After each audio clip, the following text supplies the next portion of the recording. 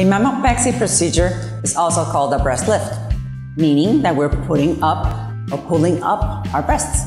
There are different types of mamopexy approaches. One of them will be the perioral approach, that what we do in this perioral approach is a final scar around the areola. And how do we end up with this final scar?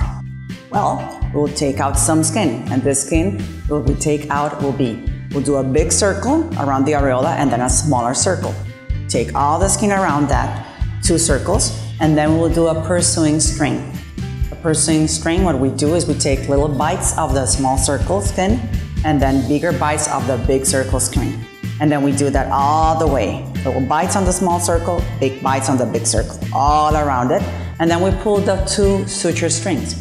And that will make my big circle become the small circle. And that way I will pull up my areola. Another way to do mamopexy or breast lift will be to cut and bring back the breast tissue so that we can actually pull up the areola by this approach. And this will give me different types of incisions or scars.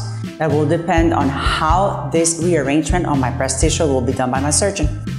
It can be the final scar around the areola and a vertical incision, or we can end up with an inverted T incision that is around the areola, vertical and horizontal incision on the submammary sulcus, or also it can end up with a around the areola, vertical, and then an L incision.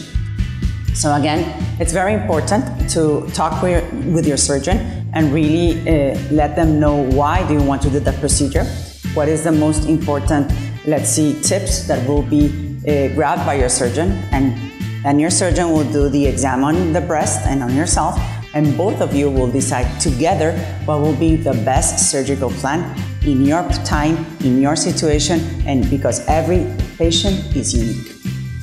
We also need to remember, why do our breasts come down? Well, they can come down because we can gain weight and lose weight repeatedly during our lives, and that will make our breast tissue come up and down, ending up with loose skin. Same what that happens with pregnancies and breastfeeding. Our breast will be filled with milk, and then suddenly after the baby finishes breastfeeding, then it will be deflated and we will have excess skin. Also, this breast tissue can fall down because we have from genetics bad quality of skin, and that will make our breast easier to come down. I always say that our breast skin acts like a natural bra. You can say that our skin is our natural bra, and if that skin is not good enough, then it will not hold very good our breast tissue. Another reason why we can end up with a breastosis or our breast falling down will be the gravity force of Earth that pulls everything down. That's why it's so important for us to wear a bra, always. For example, if we're standing up, the gravity force, Earth gravity force will pull my breast down. But even when we're laying down, guess what? Gravity force is also acting against our breast, because when we lay down, the gravity force will pull our breast lateral. So that's why it's so important to also wear a bra when we're sleeping or when we're laying down. More info or any questions regarding mamopexy, we're ready to answer them.